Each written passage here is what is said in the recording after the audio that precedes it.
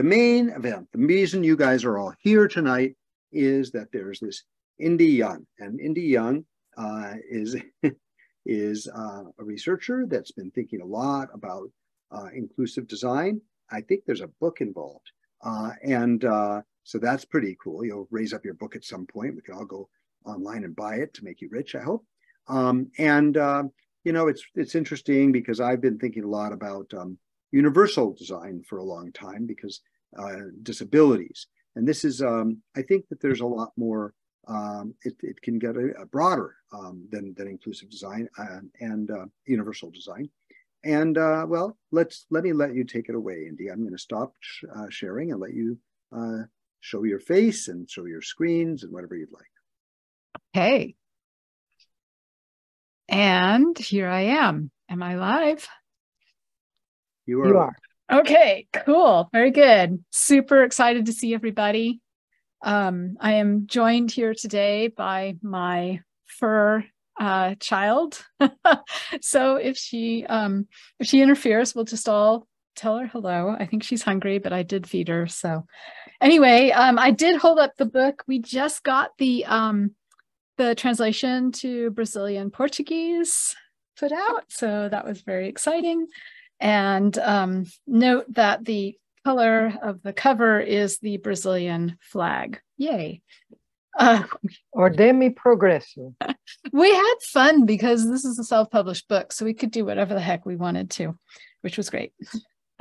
So let me share my slides. And what I'm going to do is give you a visual and oral introduction or taste of what I'm focused on these days and what I hope that I can help you with. And can everybody see my screen? Yes. Okay, excellent. Let us get started with more than enough of the gaps. I want to start off with this cute little post that Richard Banfield did it's a couple months ago. And it starts out saying the tech bro blueprint for creating a product company. And he's got a list of 10 things. I'm just going to look at a couple of things, but one of them is create a tech first solution in search of a market. And we're getting a lot of this now with this AI stuff. Oh yeah, exciting AI. Wow, this is the next big thing. Let's just, make something and then see if we can figure out if we can solve something with it. And the second one was tell everyone you're going to make a dent in the universe. I especially love that little phrase. It's like, well, please don't dent my universe. We have a bad enough time right now on this planet. But in any case, number 6 down here is this little funny thing about relying on the founder's vision to provide the direction of the product, of the solution, of whatever they're making, instead of doing any sort of discovery process. And I know a lot of the folks that I hear from are in a position, even if they're not at a small company where there's a little founder doing things personally, they're in this position. So they often get sort of blocked by this idea that profit is more important than the users. Even this idea that marketing gets 10 or 100 times the amount of budget that research does or discovery does. And then the 8th and the 9th point that Richard makes here is that these founders tend to discourage teams from cross-pollinating, even like sharing knowledge or talking to one another. And in fact, they try to incent them to compete. And number 9 is they're always focused on the OKRs, like how well are we achieving the little projects that we've set out for ourselves, these little goals. And this is, let's keep rolling these features out. Let's launch these things. Let's get these things on. The race is on. And I want to quote unquote, keep the team inspired. The word inspired is code for hurrying. So anyway, this is kind of like, everybody's in a bad mood these days. There's been all these layoffs and it feels like a lot of it is because of this. Jared Spool has been talking a lot, and I have too, about we need discovery research. Jared's like, oh my God, it's the feature factory, where people are designing wheels without knowing that it's going on a car or a baby carriage or whatever, right? And so we've got this big, scary monster that we're facing. It feels like there is an actual enemy out there. And we talk a lot about this enemy and how to deal with this enemy. And I'm going to talk a little bit about the brighter side of things. So this career-eating enemy also could be seen as a world-eating enemy with respect to AI. It's not the whole picture. We've got a lot of really good stories out there, and I want to tell you a few of the good stories so that the monster is put back in its box. So I want to start off with a story about a study that I did. It was actually in 2020. And I used an empirical method that I have created that's just as repeatable as doing big data quant stuff. It's just as empirical. It is not subjective. However, it is focused on people. It's not focused on the solutions that we're making. And I have an image at the bottom of the screen, which looks like a bunch of towers in a row. I'm going to get into that in a moment. So the study was all about understanding people's heads. Is all like, oh yeah, the typical founder has, this idea that they don't want to work for anyone. They don't like anyone telling them what to do. They want to know everything from top to bottom of what's going on with the org. They want to be in control. And it's also about disrupting markets or disintermediating markets. It's about innovation. It's about maybe this idea of becoming famous, maybe this idea of doing something amazing that they will be remembered for, even if it's in just a small niche. Oh, and also this idea of maybe becoming rich. That's our idea. Okay, it's not the whole story. That the typical developer, the quote here is that I do this mostly for the tech challenge. It's hard. I want to solve it. And if I can, that makes me feel good. But it could also really help people. So a lot of the patterns are a little bit shaded toward help. And of course, we've got judgment in both of those particular understandings of founders and tech folks. So in this study, what I wanted to do was get an empirical understanding, which means I want to understand what the patterns are that exist out there. I don't want to invent categories based on certain things that we've heard, right? Or things that we believe. So I asked one germinal question, and that question was, what has kept you up at night these past couple of months? What's been going through your mind? That resulted in 1 to 2 to 3 hour long conversations with these founders. That is the only question that I come to a listening session with. And what happened was, and I was actually surprised because this is a very broad question, we got patterns right away. And the patterns gave us a variety of mental spaces, things that people were thinking about, spending cognition on. And some of it had to do with maybe building the product the right way. Like there's a particular way to do it, or even just building the business the right way. These are, after all, entrepreneurs in this study. Preventing the investors from changing my product, which apparently is a big fight that founders have. Ensuring that everyone within my business feels good and safe working here. And that surprised me.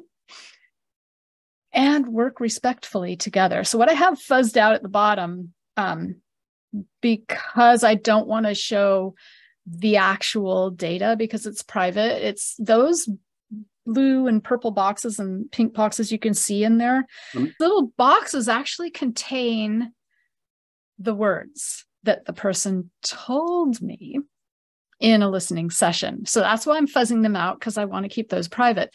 But the patterns I can share a little bit of. Okay. I'm sure you all understand what we're doing here with respect to research. Those second two things in this particular list were really interesting. Ensure everyone feels good and safe working here, and work respectfully together. There was a lot of interior cognition being said about those things. Now, this is a screenshot of all of the mental spaces that resulted. Now, the mental spaces are patterns that have emerged bottom up from the data, from the transcripts, and these are organized into towers. These kind of look like city skylines, and you can see 3 rows of them because it wraps. It's very long. They're quite long. And one of the interesting things that happened was that neighborhoods came out of this. So if we think of this as a city skyline and those towers are buildings, the buildings are organized into blocks, city blocks. The blocks sometimes organize themselves into neighborhoods. So the neighborhoods that came out were start a business. How do I pull this thing together? How do I get it off the ground? What are the organizing principles? What governance do I want to put into place? And at the other end of it, there was a lot of thinking around ending it. I'm noticing the signs. Is there any way I can change this? Can I stop it from having to end, or do I need to just end it? So there was a lot of thought around that. And then in the middle there was this stuff like ensure pride and dignity in our work was one of the neighborhoods that what I just showed you bubbled up into. There was more in that neighborhood, but ensuring pride and dignity in our work was top of mind and keeping these founders up at night. Another one was arrange funding. And of course, that's going to keep you up at night. And as I kind of have this pink scribble behind all these little things, because as you're thinking about arranging funding, you can recognize, oh yeah, people go and get funding in a variety of ways, and then they have to go and get more funding later. So you can tell that this is not a sequence of steps. These are just headspaces. These are areas that someone is doing some cognition about, and they might return to that cognition over and over. Okay. There was one other neighborhood, and that's called Shape Myself into a Better Founder. That included things like, how am I going to shift myself from this role of founder into the role of CEO? And what do I take with me and what do I leave behind? It included all sorts of interesting things that aren't in our typical monster enemy kind of understanding of who a founder is. That was really fabulous to find. But of course, the monster comes back in our minds because oh, well, who hired you to do this study? Who has the time for that? Who has the budget for that? Who's going to do it? Right? No one's going to do this kind of thing because we're all in a hurry, or I'm under a time constraint, or my boss just wants me to get this thing done so I can, check off that OKR. Oftentimes your bosses are asking these questions about, let's just build some information. We just need a little bit of information. Erica Hall refers to it as just enough information. And I agree, we only need just enough information, but sometimes the enough information we need needs depth. Oftentimes you will get your managers or their bosses saying, let's just do a quick survey, just ask some questions. And the problem with the survey that we all know is that the survey represents the survey writer's life experience or view of the world, or the organization's understanding of the world, or they're looking at the world through the lens of their solution. So everything that's in the survey answers that they expect you to answer may not match at all the way that you think. And if your answer isn't in their answer set and you just keep checking other, your data is an outlier and it gets tossed. And by tossing the data, they're only verifying or validating their own worldview. Okay, we all know this. We understand this. It's quite clear, but it's not clear to other folks. And our job is to help make the decision when just enough research needs more depth. When it does, the only way to understand that depth is to do some interviews. I've got some jobs to be done interviews, plain old interviews, site visits. All of these involve the messy business of listening to folks, or writing back and forth with them, or texting with them, or trying to understand what their interior cognition is. Oftentimes, interviews don't have any sort of structure, and you're kind of wandering in the forest. And so I have a method called listening sessions that has a very structured way of doing this that involves no list of interview questions. So you're all like, how can that be structured? Anyway, what's interesting that came out of that research that I did about the founders was this idea of thinking styles. Thinking styles is my word for archetypes. Archetypes are at the base of characters that you might use in scenarios. These archetypes represented, one of them, our monster. Our monster is represented by this one in the middle. It's called seize the opportunity. It's like, hey, I just want to start my own business, do my own things. I can make my own decisions, right? I'm driven to do something that's going to alleviate a pain point for a person, which starts making it sound a little bit more human, interestingly. But look at these other thinking styles. Off to the right, there's a thinking style that's called humane, sustainable, and still successful. Despite what others think, we can actually run a sustainable business as an ethical entity and also make money. So there's another one down at the bottom called Next Huge Radical Change. This is the founder that has one idea that is going to change the world, and they are so, I guess, excited or supportive of making this positive change that they will put everything they can into making sure it launches. So a couple of the founders that I did listening sessions with had gone through a couple of failed projects, of failed companies. They failed for one reason or another, like a design issue that they didn't anticipate, or a person comes along, an org comes along, wants to buy them, but it's a match where the design doesn't work because of a law. So there's all this kind of like detail-y stuff, but they're like, okay, yeah, that died. It's too bad it died. I'm going to try something else. Whereas the next huge radical change, if that project dies, this person will have some serious therapy to go through. Anyway, what's fun though, Ours to Lose and Twist My PhD into a Business. Those are two other thinking styles. What's fun is to recognize that the monster does not exist in all of them. So let's take a look at some successes. I want to give us some positive stories. And I have here a list of things that I wrote about when I was trying to explore what the difference was between discovery research, or research that's going to affect an organization's strategy, versus the research that affects the solutions that we're trying to make, or the research that helps inform your organization about the market. There are certain questions that are asked in those other two types of research that are different than these questions. So these questions are about strategy. They don't get asked that often, but I'm going to give you a bunch of examples where they are being asked. So one of the questions is, how do we measure improvements in how people or communities address their purpose their way? How do we support communities? How do we have impact? How do we make positive outcomes? Josh Seiden has a book out about this, right?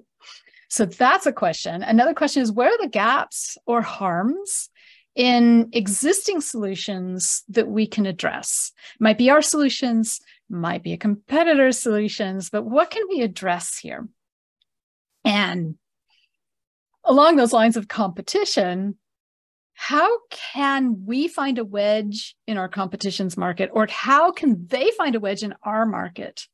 I don't think a lot of people ask that second part, which is like, let's find a defense before our competition gets there. Number 4 is related to number 2. What variety of solutions can we start out fill in these gaps and extend our reach? Where are the ways that we can do this? I'm going to give you some examples. And then the 5th question is, how can we refocus on long-lasting and sustainable support for people and profit for us so that we can keep going supporting people? Not everybody, as we saw on the last screen, is out to just flip their business and make themselves into a billionaire. So let's take a look at number 3. I want to look at the second part of that, which is like, how can we wedge into somebody else's market? And there were a couple of founders I talked to where they saw that the competition in a particular market was very predatory. It was costing people who were poor to begin with a lot of money. The industry was remittance. And they're like, hey, we can do better. We can do something where it costs less for people and take away those predatory businesses, those primary predators, take away some of their business, right? So this was what they were trying to do. I want to point out, though, before I go do, because a lot of these are going to go outside of tech. We've got the technologist founder, we've got biotech, right? So there's technology really strongly embedded in the Bay Area, but there's also a lot of other organizations embedded in the Bay Area. So you'll get to see a couple of those in the examples. They're working to bring sort of this support, but also ethical support and sustainable support to people. So next question, how do we measure the improvements in how people or communities address their purpose their way? And I want to define something for you first. I use this word purpose. It doesn't have to be used. I use it intentionally because I want to move away from the word goal, but you can use whatever word works for you in your situation. Everything that I say, I ask people to adapt to their own context. So I use the word purpose intentionally to just sort of like put a little point on it. It's like, yeah, it's somebody's intent. It's their objective. It's their goal.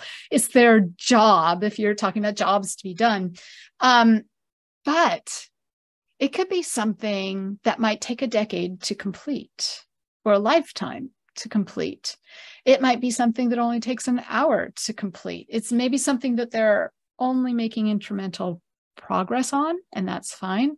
It might be something that they're hesitating about, waffling over, or even procrastinating. Like, I don't want to do that. I want to avoid that. Okay, so that counts as a purpose. That's how I define it. It's from a person's point of view. It has nothing to do with a solution. In fact, a person uses many solutions to address their purpose. What I have on the screen here is an image, a little icon of a person helping someone who is having trouble walking. And the whole study here was about people who were taking care of a parent, specifically, who had some sort of surgery that put them in bed for a while.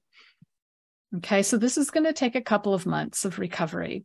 And you, as one of the children involved, are taking on a caretaker role. And I wanted to know what went through your mind as you did this.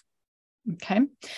One of the things is that people have a lot of approaches. There's a lot of different aspects of taking care of a parent that may not have anything to do with tech, but maybe it can be solved by tech. Who knows? And so we're looking outside of the solution. An org might have a particular solution that they're interested in, but we're going to look outside of it. Okay. There's also various thinking styles that come up. I already showed you some thinking styles of the founders. And here you might imagine that a caretaker could have a thinking style of like, I'm going to, try to treat my parent with a lot of dignity. Or you might have a thinking style of, we have this relationship that's a little fraught. And so I'm going to take the least amount of care as I can get away with. But what's interesting is that can change. Your mindset, your thinking style can change based on context. Okay, so there might be a day where you're like, yeah, I'm giving you a lot of dignity. And there might be something that happens and you're going through a day or two where like, I'm giving you the least amount that I can get away with. So the number one question that we were just looking at in that list was restated. How do we measure the value that we're making for people or for the community? If we're trying to help people who are caretakers, how do we measure that? We've got to measure it against what people are doing to accomplish or address their purpose. If we don't measure it against that, then we're not getting any understanding of it. So I want to jump out again and define this word value. Because value is one of those words that you hear a lot, but it means a lot of different things to different people. So you could think of value as, hey, the person has had success addressing their purpose. But to make it also valuable to your org, not only does the person have to have success addressing their purpose, but it has to be sort of a leveled up success that they would be willing to pay for. Okay, does that make sense? Pay doesn't necessarily mean money. It could be paid for in terms of time or paid for in terms of wisdom exchange or investment or another kind of labor. There's a lot of ways to pay. But that leveled up thing is part of value. Value can't just mean, oh, look, they successfully did the thing that they were intending to do. And again, the thing that they were intending to do is their purpose, is not use a button on your solution. Okay, so oftentimes in tech, you will hear people define leveling up as, oh, we made it faster, or we made it easier for you to do it, or we allowed you to do it at scale, or do it more efficiently. Those are basically the four things that tech loves to claim as value, as that leveled up value that people are willing to pay for. But we can measure it in more nuanced ways, in ways that are contextual to what the person's trying to get done. So if you're a caretaker taking care of your parent, one of the things you might be doing is trying to avoid certain emotional triggers. And if whatever solution you're reaching for is going to cause these emotional triggers, you're going to let go of that solution. That is not valuable to you. Okay, if what you reach for allows you, like before, it was always emotionally triggering, and there's this new solution out there, and all of a sudden you can get done the thing you want to get done without triggering emotions. Wow. Yes, I would be willing to pay for that, right? So not triggering emotions is one of the ways that we can define leveling up value. It doesn't interrupt their flow. It doesn't take extra time. It doesn't require them to provide unpaid labor. It helps them support someone or makes room for something else that they needed to do, or it's less stressful. There's a lot of different ways, and we take these ways of measuring from that data. We understand it because it shows up in those little boxes in those towers. Okay, so a lot of user experience folks are talking about being able to support the person or support the community. Sarah Fatala here I have on the right-hand side of the screen. She was presenting at Rosenfeld Media Advancing Research this spring, and she's talking about all the different ways that orgs like fail or achieve this ability to actually work and collaborate with the community or let community like support a community solving its problems. Jennifer Frazier was talking in a different, same conference, but in a different way, about trying to understand or take a step back to understand what's the system. If we can understand the system by looking at it in different ways, then how do we bridge between our understanding, like the understanding I'm building of the nuances of what might be a way to level up a value? You know, how do we connect those two? How do we connect value to understanding? So the orgs that are asking this question, I promised you this, one of them is called the ICA Fund, based out of Oakland. They're supporting people of color who start small businesses. There's a greater percentage of people of color starting small businesses than people who are white. And there is a lot of activity in this area. They are quite the quite the supporter of local businesses, local small businesses. You might want to check them out. Diana Tremblay was like point blank, I really want to understand the value we're creating for these people and be able to measure our improvement of that value and maybe find other ways to provide value. And we're not necessarily saying it's easier and faster, right? Flip Cause is another one, Emerson Raven. They are helping nonprofits, also nonprofits started by people of color, have easier access to funding or have easier access to the sort of governance and the structure that they need to create their nonprofit and to run their nonprofit. The Hivery is a small business that was started by Grace Gravinger, and she's trying to make a place for women, and she's trying not to be gender specific, but a place for women who have not had access to being able to start a business, have access to one another, access to one another's ideas, and support to start their own small businesses, often in tech. So those are some examples, and all of them are talking about, hey, you know, we can do this sustainably, we can do this ethically, and we can still make money. We're interested in supporting people. So that's number one. Let's look at numbers 2 and 4 because they're pretty related. I'm going to give you some more examples there, which is where are the gaps, or could we say harms, in the existing solutions that we can address? And how do we start filling these gaps to extend our reach, maybe within a market or maybe to another market that we didn't realize we had? Oftentimes it's within a market, a section of the market that we just totally ignored, didn't realize existed. So the orgs asking this question are a little bit more familiar. Lots of insurance companies are asking this question. I have no idea why. Lots of finance companies are asking this question. I do know why. Lots of healthcare companies are asking this question. I've got stories about insurance and finance, lots of universities. I have some stories there, and government as well.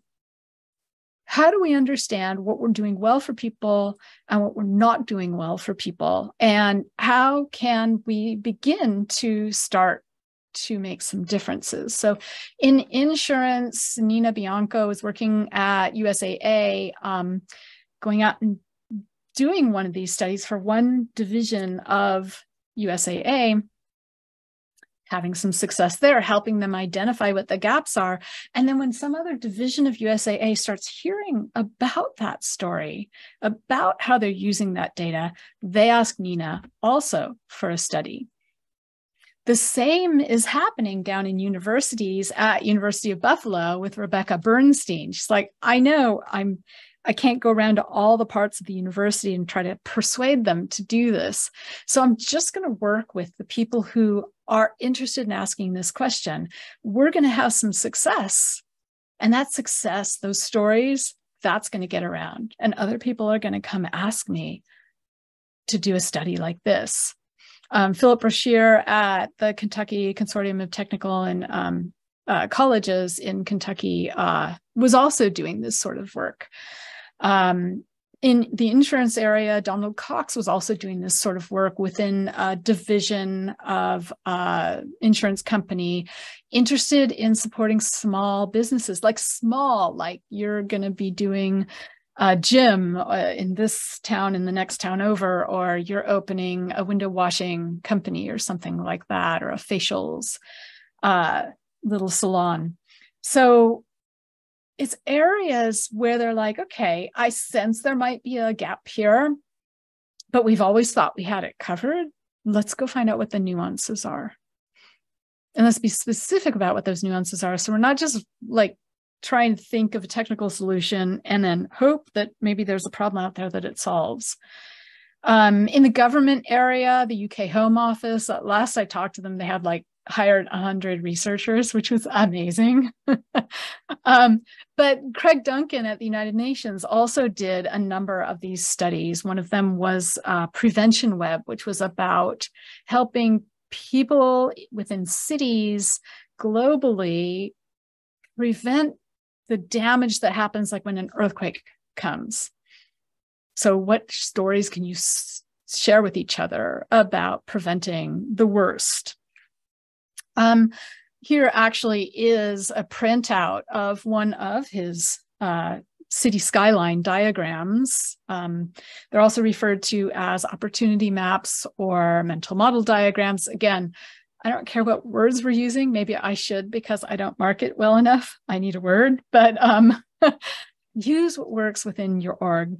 And what I want to do is kind of dive into one of these. We've looked at a couple of them. What I've got up on the screen here is one that we did where we were trying to understand everything that went through someone's mind as they were doing something that required a lot of self-confidence or required building a lot of self-confidence. And what you see here are different colors across the screen, different sizes. Those are all each a different neighborhood. When I introduce these things, we start at the top down, but these are built, they bubble up, they're from the bottom up. So we're representing emergent data. If we zoom in, you can see one of these neighborhoods in green, and you can begin to see that there's 4 different blocks within that neighborhood, like if it was a city, right? And each of those blocks has a number of towers. The first block actually is pretty big. It has a lot of towers in it. And if we zoom in again, you can see that first block has what, 1, 2, 3, 4, 5, 6, 7, 8 towers in it. In the second block, you can see 3 towers. I've got a little label with 3 arrows pointing to it. There's the third block, the fourth block. The first one, this whole neighborhood is the neighborhood that's about try to master the change. What they were doing was changing something about themselves that requires self-confidence. And the first block is about master the skills and experience I will need. The second is try new experiences and cultures. The third is reach out to people. The fourth block is about work at getting accepted. These are all bubbling up from what the towers are about. And the towers are all bubbling up from what has been said by people inside those boxes. Okay. I have no idea what neighborhoods are going to come up. I have no idea what the towers are going to be or what the city blocks are going to be. This is emergent data.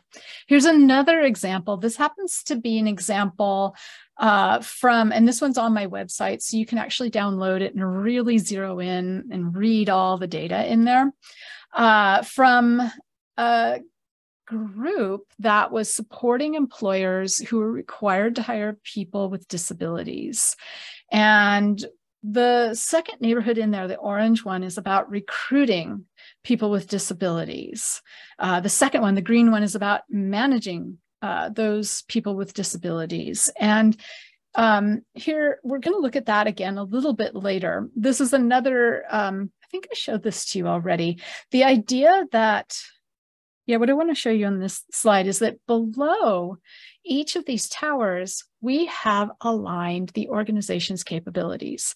And by aligning those things by the towers, rather than looking by feature, so you might have one feature repeated underneath a couple of different towers. we can start to see how strong or weak that feature is for that particular tower. It might not have a tower that it supports strongly, and we can also see a lot of gaps. There are towers in there that we are not supporting. Maybe that's fine. So that's what we're seeing here, is that all that empty space in the basements below those towers in the city skyline is where we put, and this was via sticky note on mural, all the capabilities. And then we got to assess what the gaps are. So I want to introduce one other thing before I go into looking at those gaps, because we want to be able to measure them in a certain way. And oftentimes the gaps might have a feature there, but the feature doesn't do a great job. And I want to be able to have a level. And so what I did was I came up with these 4 different levels of harm. Now, the first level of harm is the kind of harm that we are used to looking at and seeing in our usability kind of work. And that's called mild harm. We're causing someone annoyance or frustration.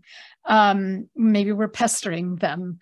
And that's the kind of stuff that we tend to clean up when we're doing our cycles with our prototypes before we launch them, or, maybe something has already been launched. The next layer or level of harm is called serious harm.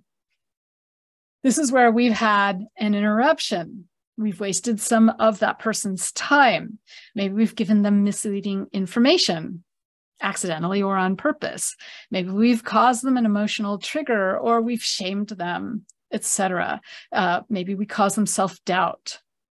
These are not typically things that we measure. Okay, we as researchers are aware of them when we're doing some of this usability research, but we're not reporting them. The next level of harm is lasting harm. Lasting harm is like serious harm that went really wrong. So like I've actually lost some work or some productivity. I maybe lost some money, or I lost a relationship, or some of my reputation. Maybe I was vilified. Maybe I was threatened. Maybe I was actually injured. So this is lasting harm. And I know we've all heard the podcasts where they describe someone's experience losing reputation or being vilified on social media. There's also another level, which is called systemic, and that is the inequality that we see built into our world, into our laws, inequality of housing, of opportunity, of salary, of arrest rates, all of that.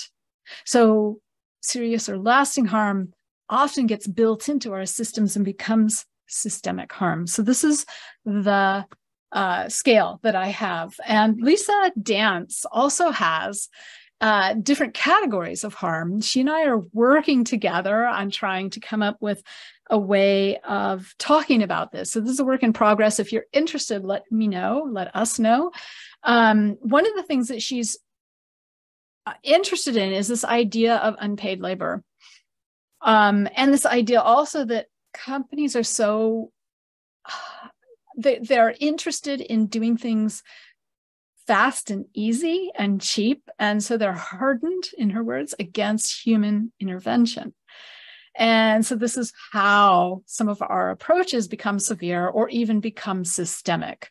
It's like, let's just, put it in the algorithm.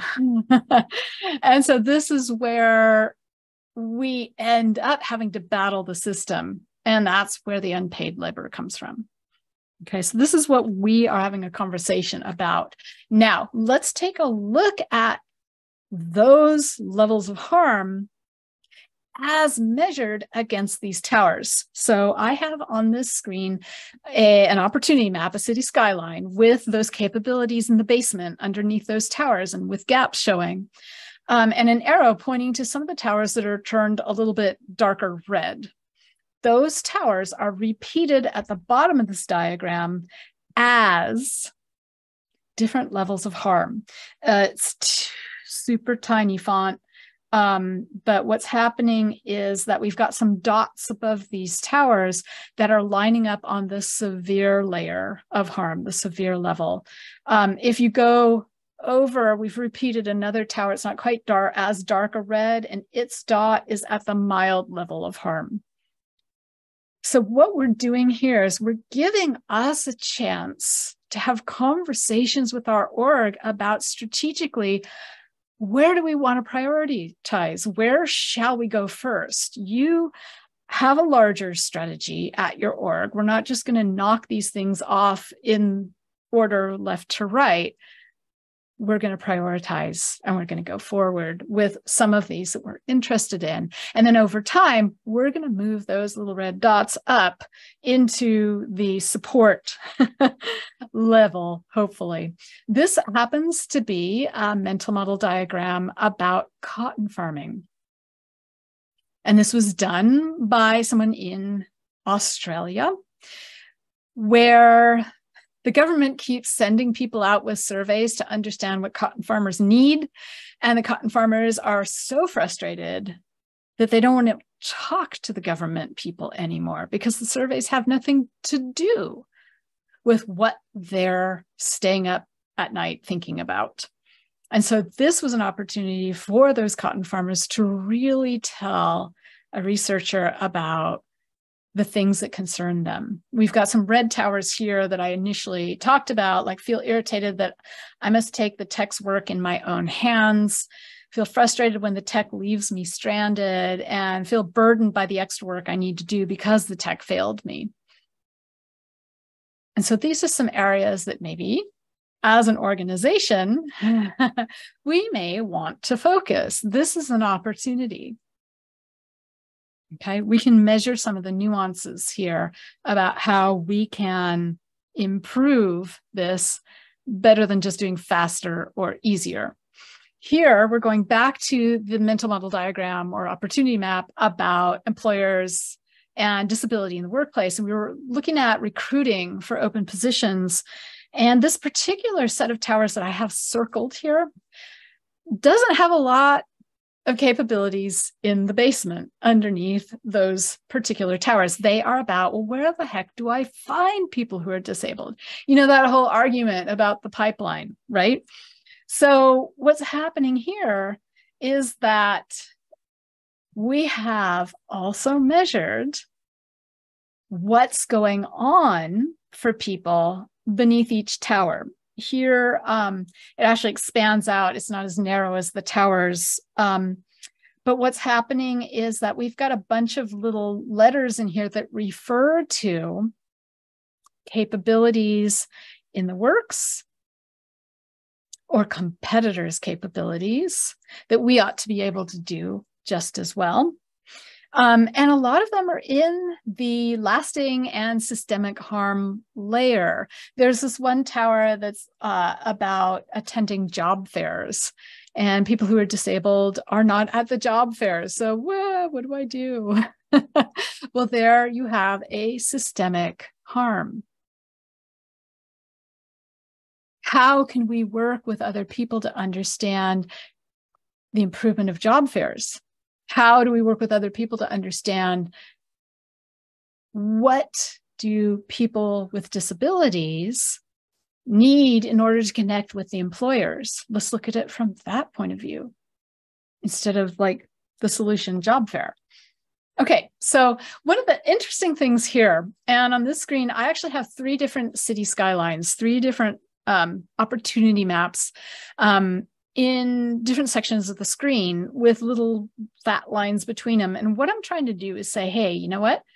One org, if it's big enough, is going to have different purposes that it supports. And remember, the city skyline is about understanding a person's approach to the purpose. So that means they're going to have different cities. And often these are really large orgs with divisions that never talk to each other. And you're always pulling your hair out because you're like, hey, I've got this new intern, or I've got this new recruit onboarding, and they're asking me questions that I should know the answers to, like the history of what happened, 4 years ago.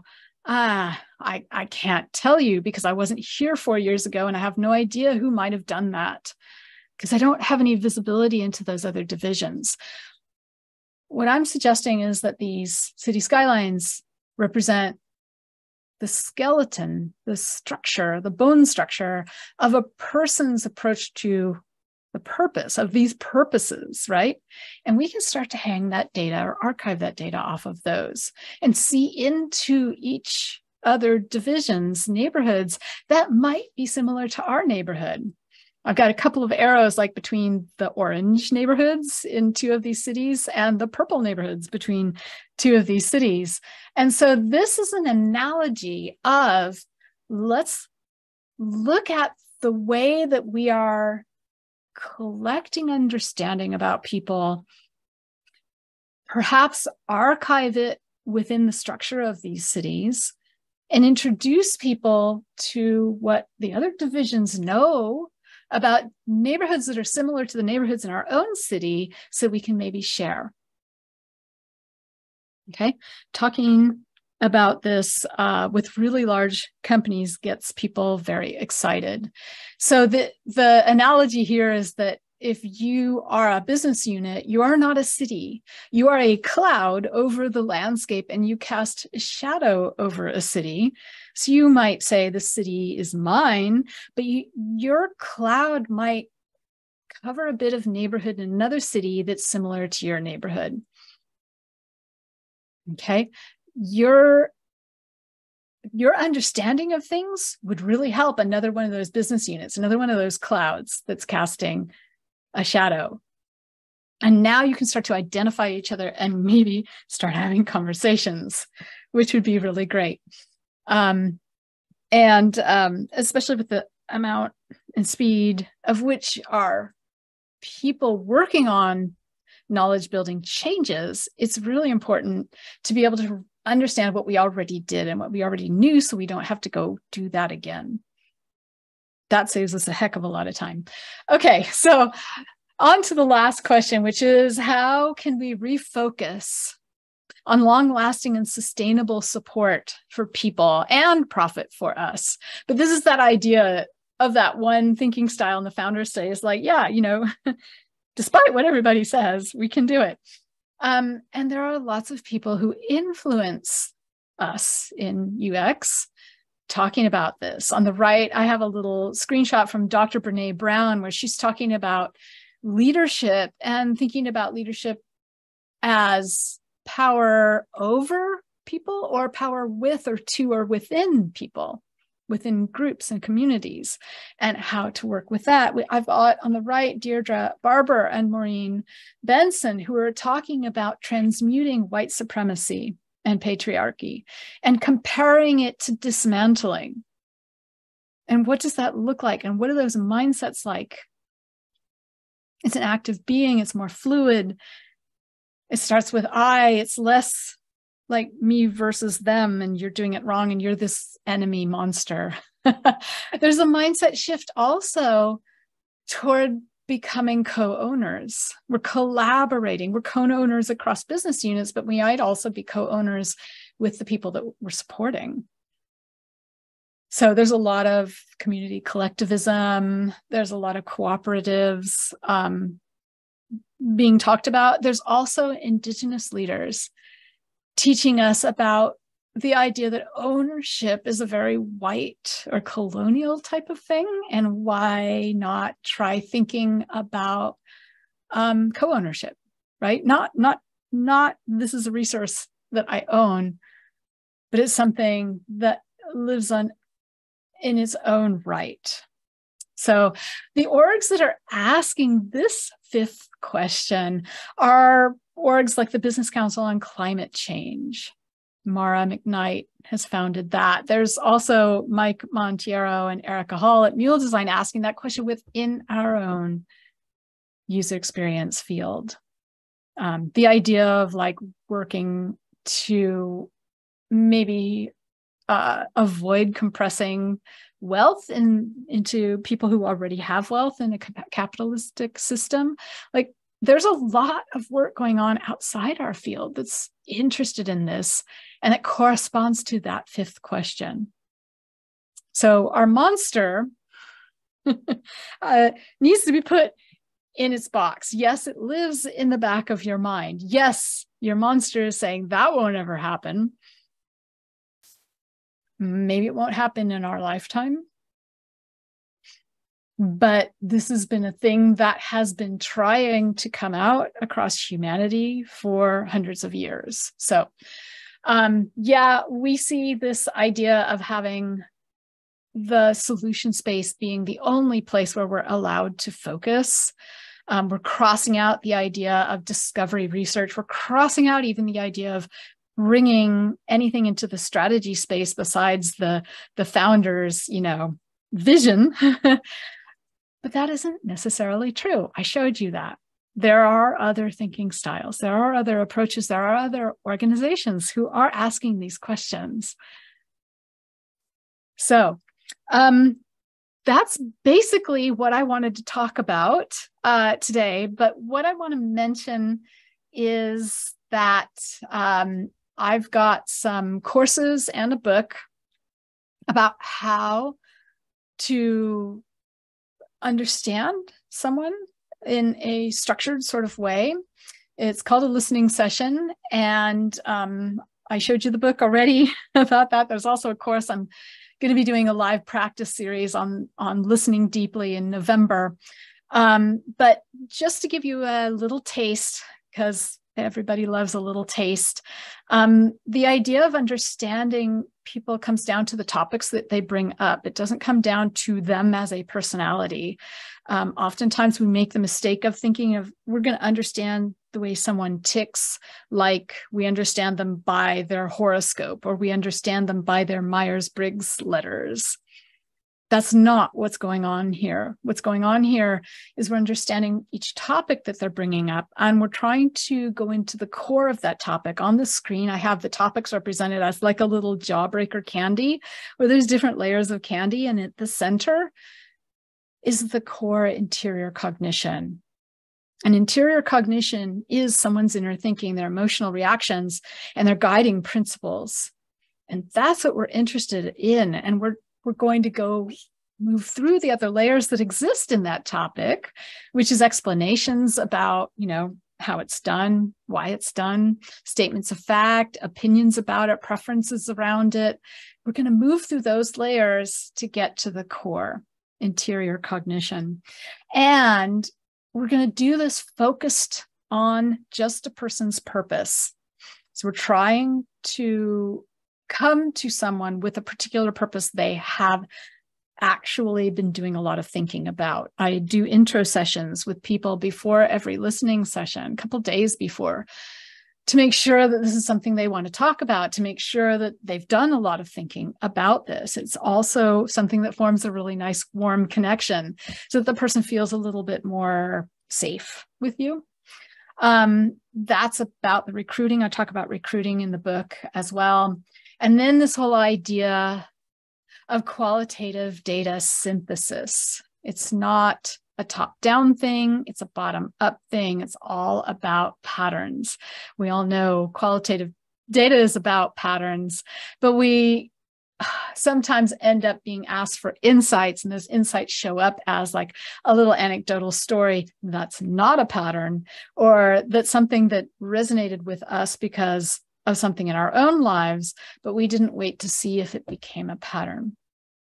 So I teach two courses actually about this. And that is the idea that when we are understanding people at this deeper layer, we can create better solutions for them. But besides solutions, we can also use this to help our own organization, especially with customer service and sales, but with marketing.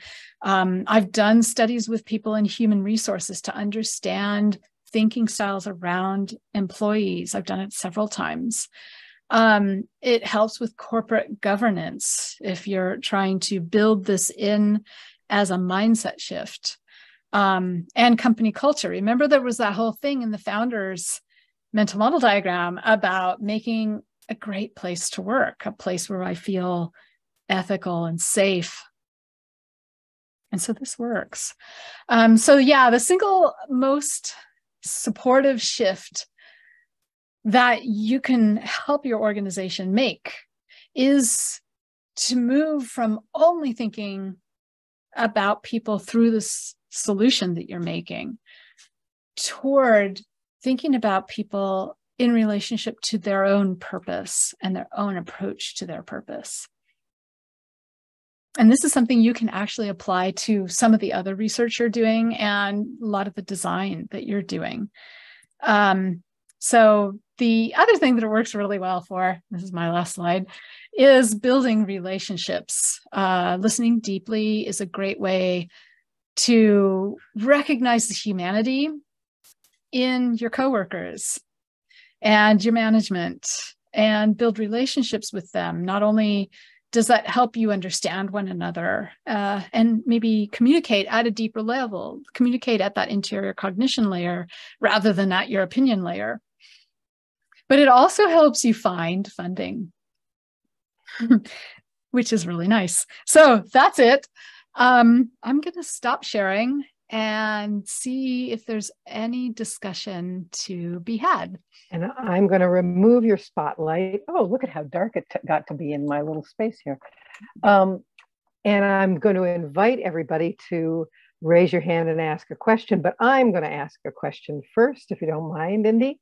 And that is, this is partly about that big stage of taking all those quotes and affinitizing them and turning them into towers or valleys or neighborhoods or different neighborhoods and so on.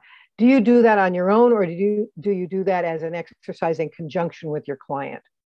Because I've done it both ways. Both ways. Yeah, both ways. Oftentimes, the client will have a team that wants to learn how. And I guide them through that. Now that it's a little bit different because I have these amazing courses where I am going to start asking my client to send their team through the course, and then we will work together, because there is a certain footing that is a little slippery when you first start out. And if you are a team member who's being asked by your boss, like, just, work with Indi on this, and your footing feels a little slippery, it is not a great experience. I've seen a lot of people sort of drop off and drop out of the team because it doesn't feel as confidence building as it should be. And so in that case, I would like folks to be able to have that confidence, and that can be done through the courses really easily. So yeah, I don't know if that answers what you were really getting at, though. I've worked with a lot of teams where we did several of these studies back to back, and we got really good. And then people rolled off into another company and new people came on. And so we were like, all of this now starting to build their confidence. Yeah. Yeah. Okay. Great. Let me invite other people to raise hands or jump in. Let's not all talk at once, though. I mean, I have another comment, but I don't need to be the one talking all the time. Sorry, I didn't introduce myself. That wasn't very nice. I'm Nancy Frischberg. I'm one of the co-chairs for programs, and it was I who invited Indi to come and join us tonight after her 2 prior BayCHI experiences, which were not in the monthly program meeting, but were in some of these special side groups. And we invite anybody who wants to revive the BOFs, the Birds of a Feather group, or start a new one yourself if you think there's going to be a lot of interest in it. So Indi spoke to the design thinking group and to the interaction design BOF, I believe, design research and then the interaction design. So that was very fun, but that was ages ago. So everybody understands everything she said, and you're going to go right out tomorrow and put it into practice, right?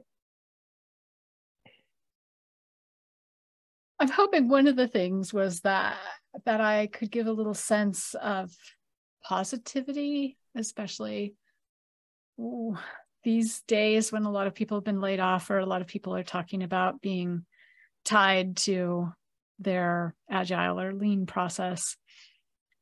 Did I manage?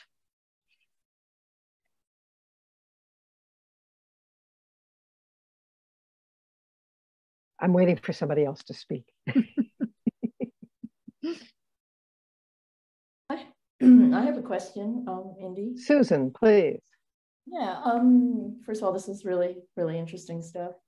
And I guess my question is, like, when you're getting clients for this work, like, who's instigating this? That's a really good question. There, I have a number of different stories. They instigate in a number of different ways. Usually it's someone with one of those questions, or a couple of people with one of those questions. Often they don't have budget, or they don't have decision-making power for budget. And what they do is one of a number of strategies to build relationships with people who do have budget, find where the budget goes, and do it that way. I talked a little bit about Rebecca Bernstein at University of Buffalo. Kind of, she was working with one team who had this question, did this, and there was so much success around it that another team came and asked her to do it, and it started growing from there. Same with Nina Bianca at USAA. So there's also consultants who use this when the client comes to them with the client's question, and the consultant's like, we actually need a little bit more depth here. Would you be interested in trying to find that extra depth? Is that something that interests you? I'm willing to wait another number of months while you and I together go into your procurement process to try to figure out how to get this done. And there's also been a number of people who bring it from one organization to the next when they move jobs.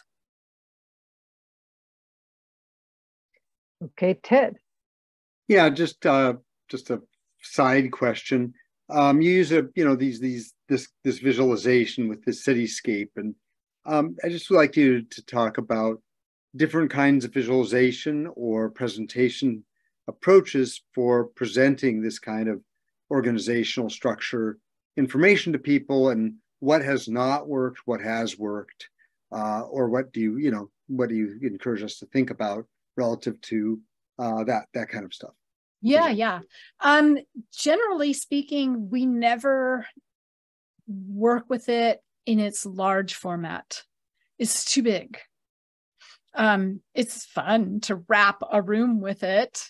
It's fun to wow people. I've had a number of people tell me, oh, and then, the client came in, or the architect, or, the product manager came in and is like, whoo, his eyes bugged out and wanted to know about this.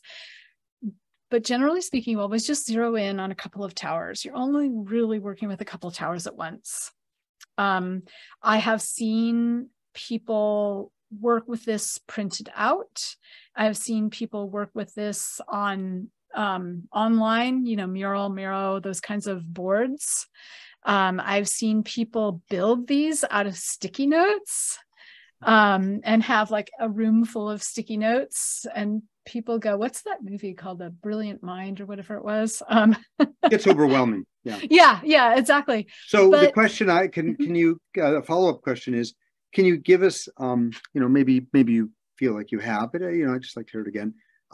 Give us a really simple example that made a difference, that surprised you or delighted you, based on a very, simplifying the story for them with a couple towers.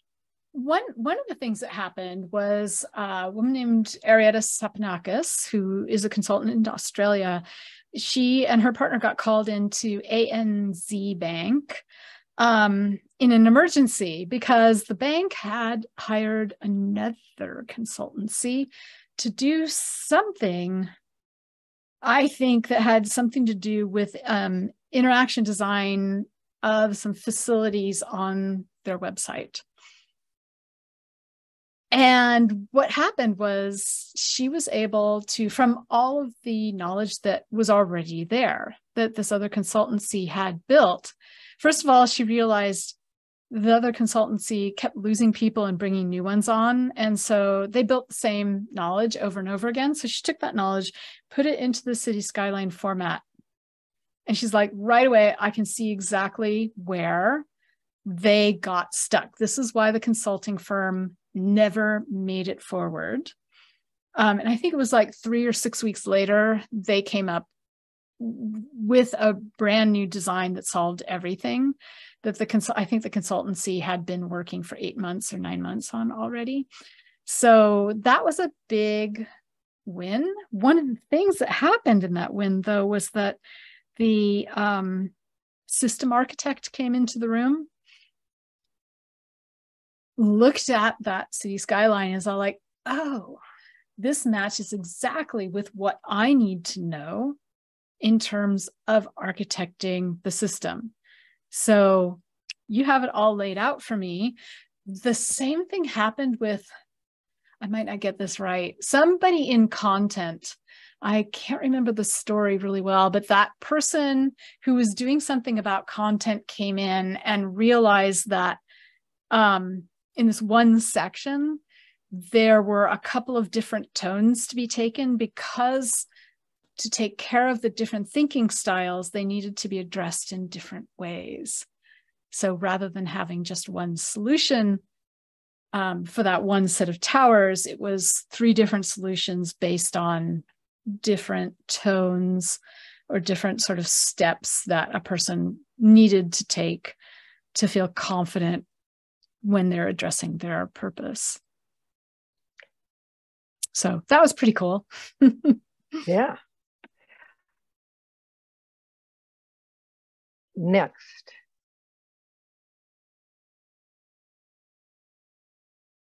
I have a quick question, if I may. Hey, More please, of a David. if that's okay. Hi. Thank you for this. It was lovely.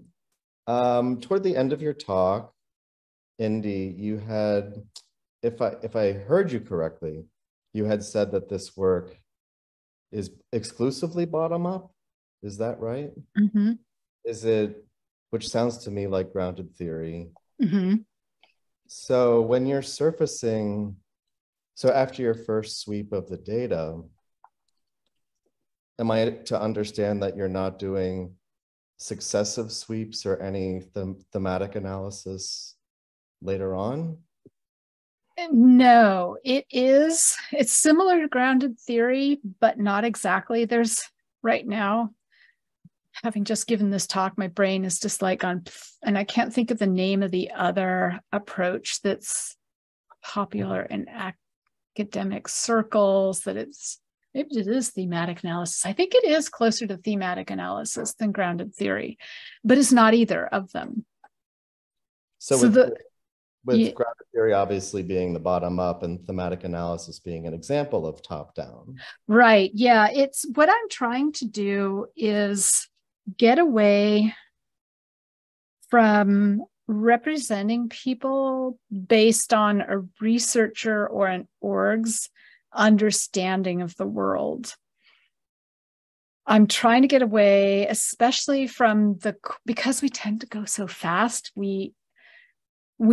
everyone who's involved in an organization who's trying to build a solution tend to make demographic assumptions about people. Oh, you're an old person, so that means you can't use tech very well, right?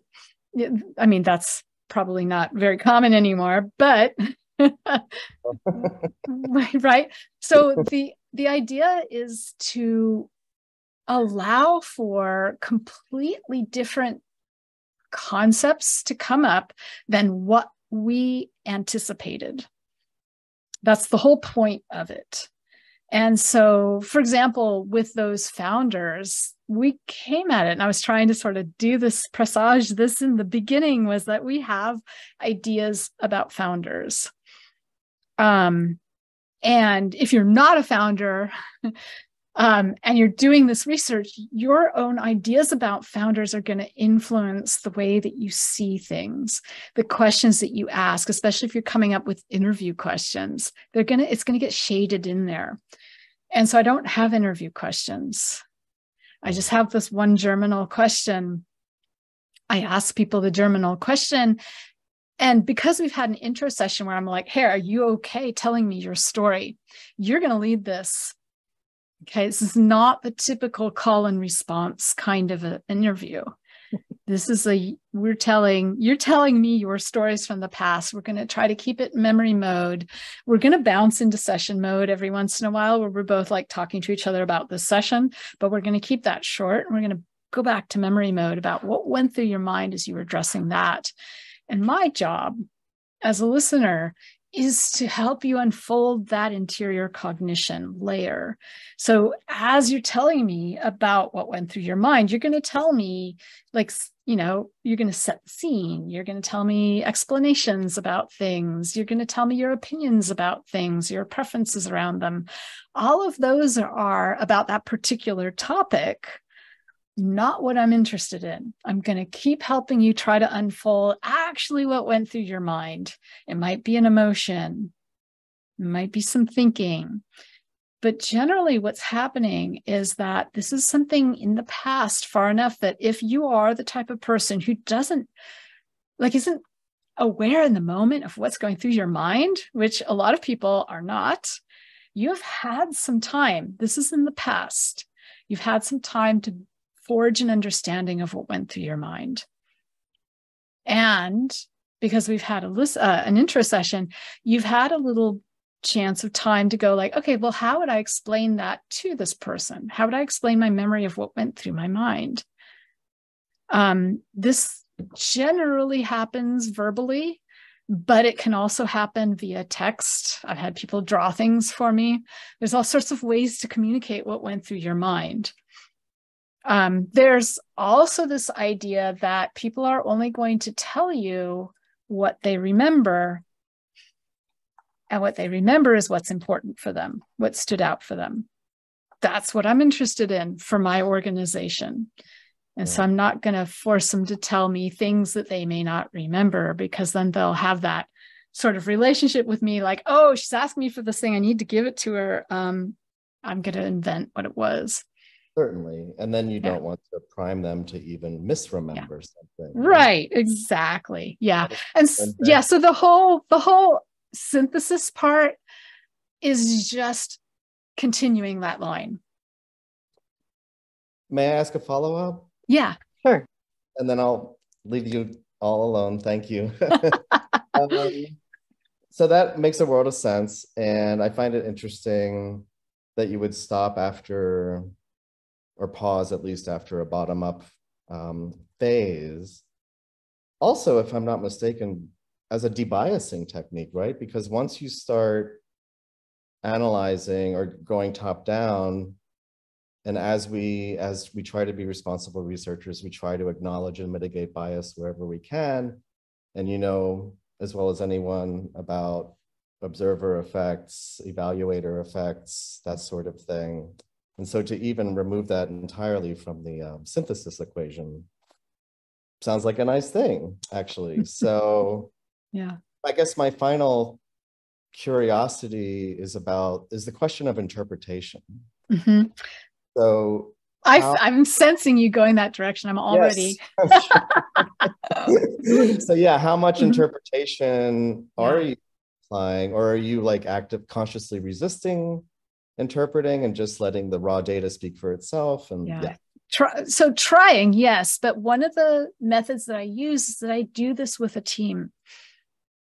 Right. So when we're looking for the patterns coming together, we're going back to look at how that was interpreted. So there's a two-step synthesis process, like most analysis, where the first step is we're forming a puzzle piece out of a concept.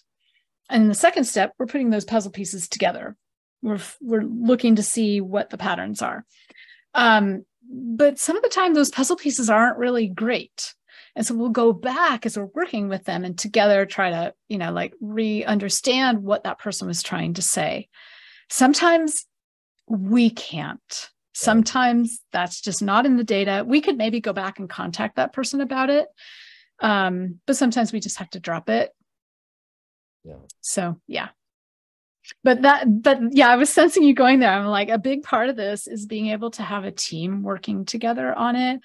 I've had teams where we were in such different time zones that we couldn't actually work on it synchronously. So we leave each other notes, and, do what we can do. Was I that obvious? No. I have gotten a lot of questions about it, so I sensed which direction it was going to go. Yeah. Thank you for all of that. I appreciate it. Yeah, absolutely. So I'm pausing in case there are more questions people have been hesitant to ask, but now would be a great time. I have one. This is Jennifer Taylor.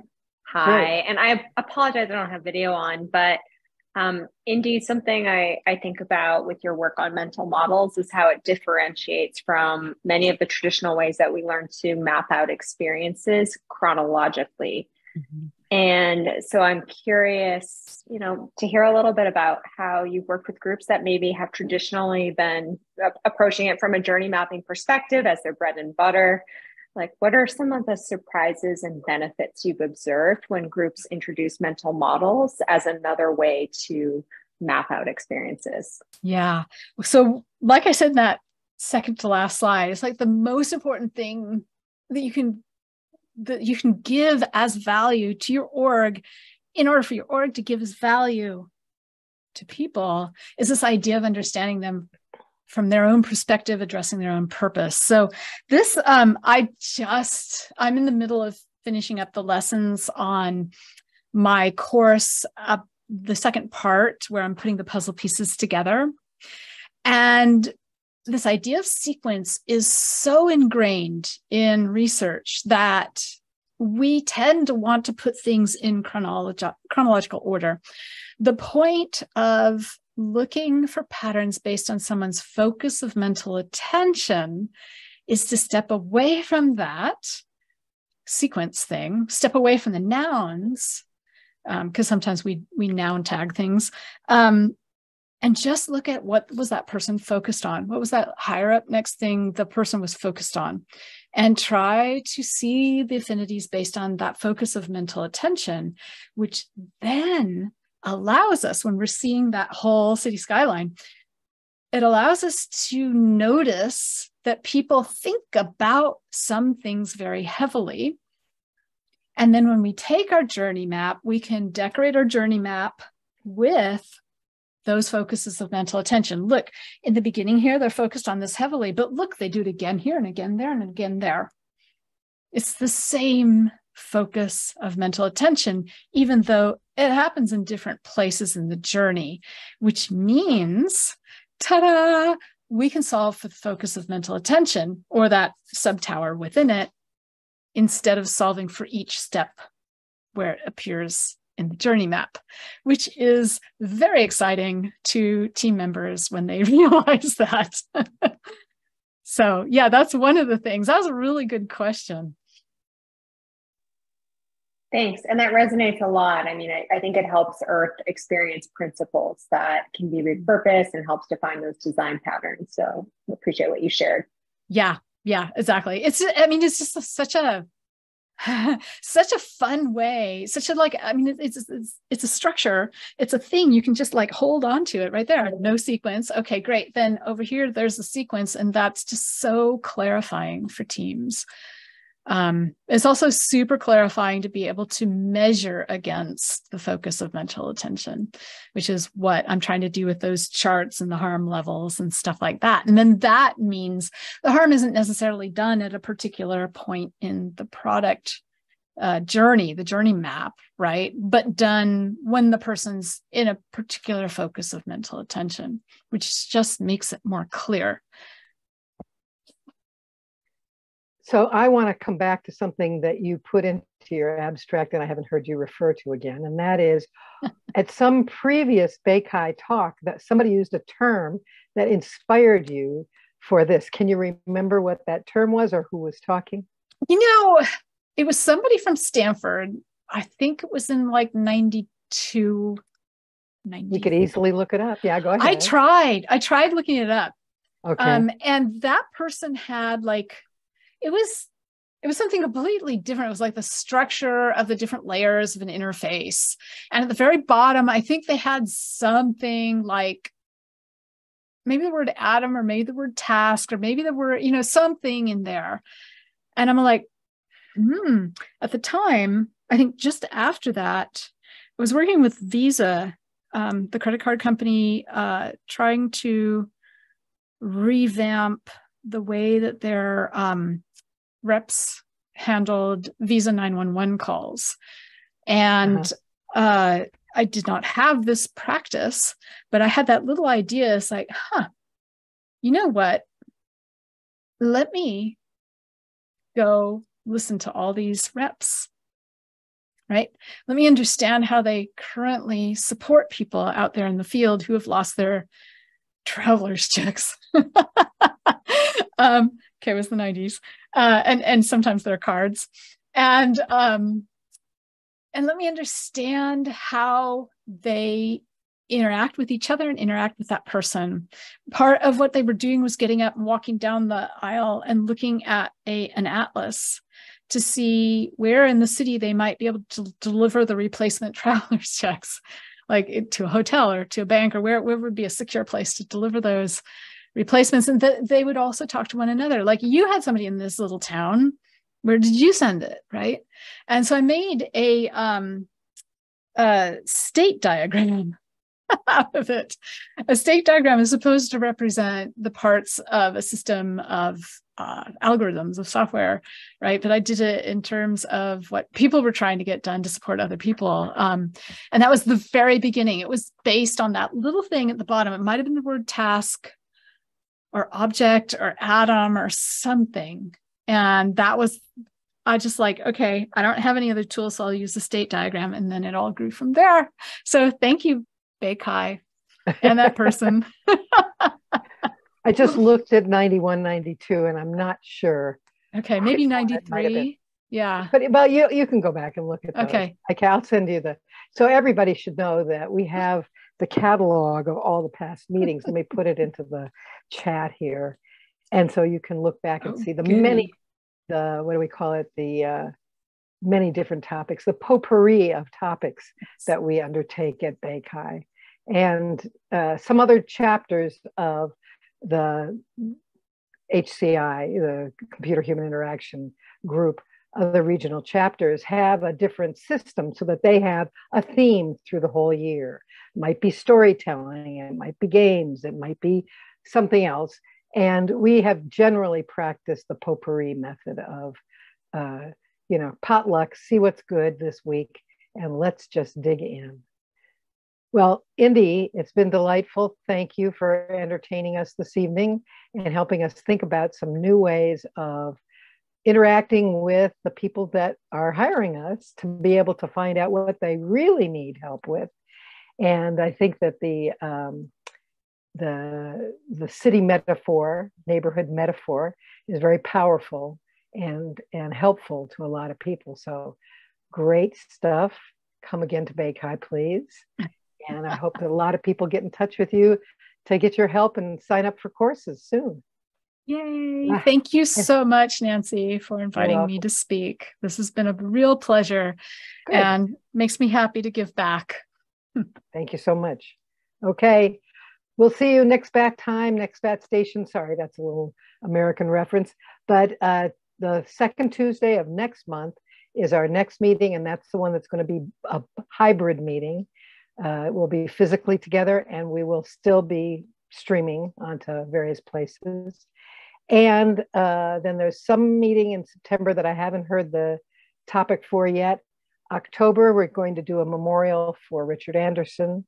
And November, did she leave already? I'm hoping that Mary Parks, who was here earlier, will help me put that program together. Okay, see you next time.